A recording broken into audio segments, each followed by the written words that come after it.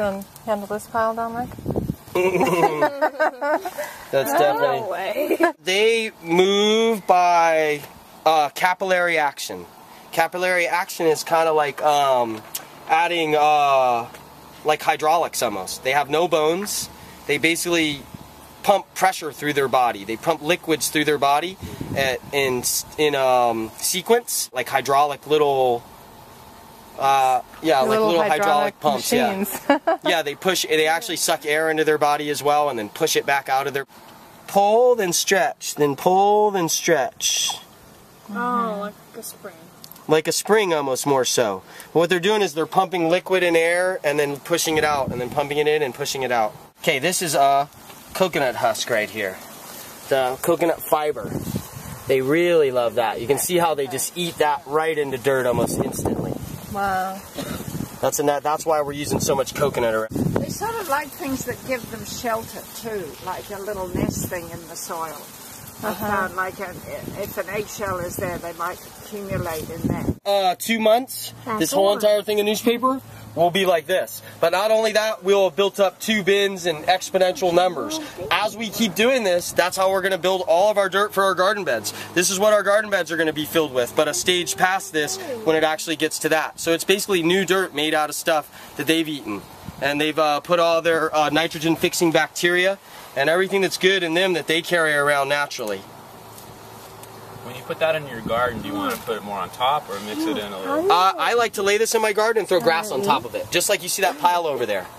Dig a little mound, throw some grass, throw them right in there, maybe even a little wet newspaper to give them a little extra something to hold nutrients, and then cover it with grass, and then they'll just do their thing underneath there and keep it wet all the time, and then occasionally come bury some food in it. And they'll just eat the food that you bury in it. You can see like a baby one. Yeah, you see the baby one there? Yeah. This is what I was trying. These are babies guaranteed that were born right here. Oh, wow. Cece's asking, how do they eat? They have a mouth on one end and a butt on the other. And they basically dig a hole and they eat. And everything in that hole in front of them passes through their body. Now what's unique about a worm is he has a bacteria that lives in his stomach. That bacteria that lives in his stomach has almost every mineral that we know of on the planet. It has beneficial bacteria. It has nitrogen fixing agents into it, which means that it fixes nitrogen into the soil.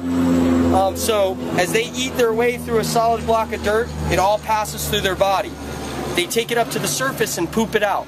So that means they're taking all those minerals and they're taking all that dirt and they're replacing back in that tunnel. As they go behind them in the tunnel, they're pooping.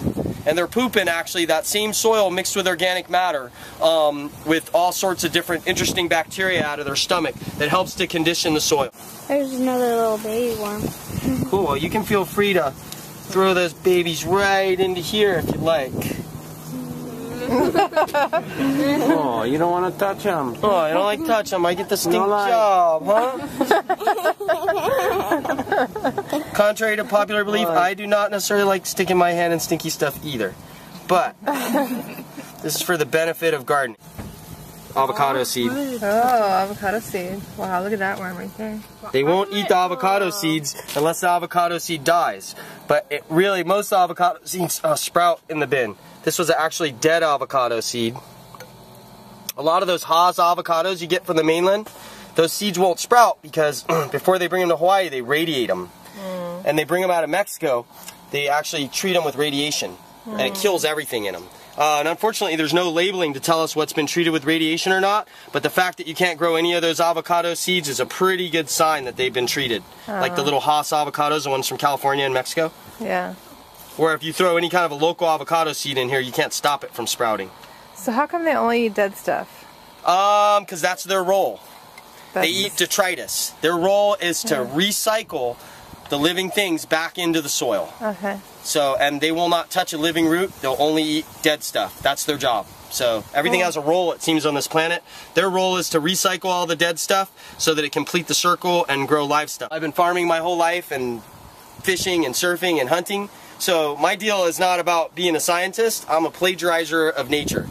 Basically, I'll tell you guys that again. I'm copying Mother Nature. I've had 20 years to sit in a valley with a stream next to it and trees growing, watch the leaves falling, watch the worms come up, bring the leaves back into the ground, plant my vegetables there, know it's good and know it works.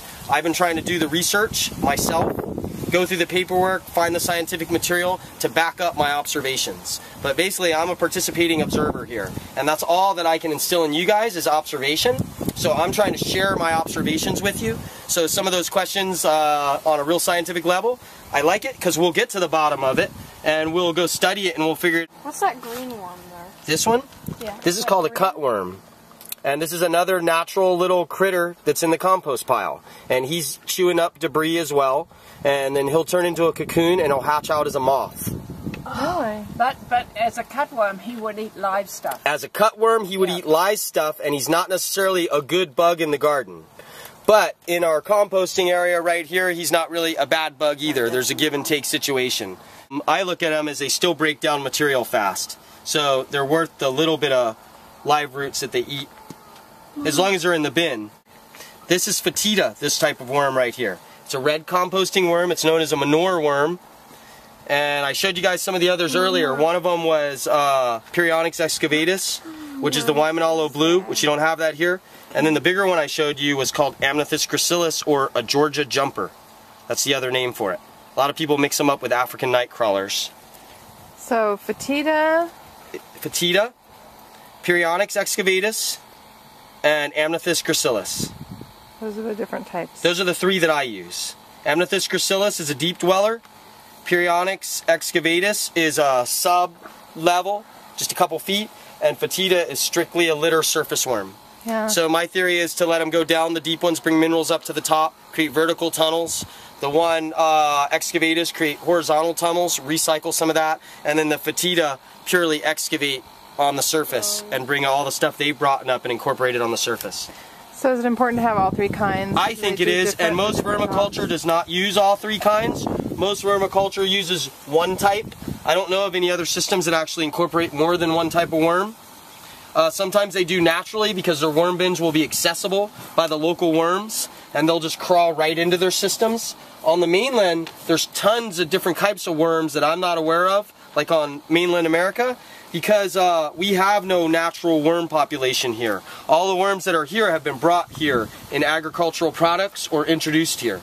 It's actually illegal for us to import worms from the mainland because of soil pathogens that some of the worms have there that may be invasive to our soils here, because our soils are so new, comparatively speaking. And the reason I use these three is Amniothus gracilis is naturalized. He's found naturally everywhere here already. And he's your deep dweller, and he's a workhorse. It's the best worm that I know for doing mass amounts of work. So he's here present already. It's easy to catch him and farm him. He also is farmable in bins as well as outside. He'll migrate in and out of the bins, as well as the Fetida and the Perionyx excavatus. They're all farmable in bins. That's why I choose these three. And they're basically the only worms we have here in Hawaii. I have found another worm, which might even possibly be a native Hawaiian worm they talk about. But it gets really big. They're about that long. Oh my gosh. And they're way deep worms. They make tunnels 20, 30 feet, vertical tunnels. And you rarely ever see them at the surface. And sometimes those are the ones that you find the little worm castings down by rivers and stuff that they bring up from deep. That stuff goes under the soil litter. The top worms come and eat that and cycle it with the organic material. Those guys come back and eat it again after it's had that in it and bring it back down into the tunnels. So they're incorporating it in an up and down fashion. All earthworms are hermaphroditic, both having male and female parts. They can't breed with themselves, but when they breed, they both get pregnant. Cool. I bet you ladies all love that, huh? I don't think she understood. Just can you explain it one more time? The worms are neither boys nor girls. They're boys and girls in one. So it means that when two of them come together, they both make babies. Instead of just mom being pregnant, mom and dad are pregnant. So if that makes any sense? That's good. Yeah, Good, so that's good why language. I use it. There's a friend of mine, I'm helping him right now with a farm plan. And he's so used to tilling, I'm trying to explain to him that when we till the soil, okay, this land, if it was left to itself, if this was a forest, and we came in here and we wanted to grow something, and we ripped the trees out, and we tilled the soil, we would basically destroy everything that's been accumulating there for hundreds of years, thousands of years, who knows how long. And what that means is tunnels that are permanent tunnels that are 20, 30 feet down that earthworms have made by the millions that affect the porosity of that soil.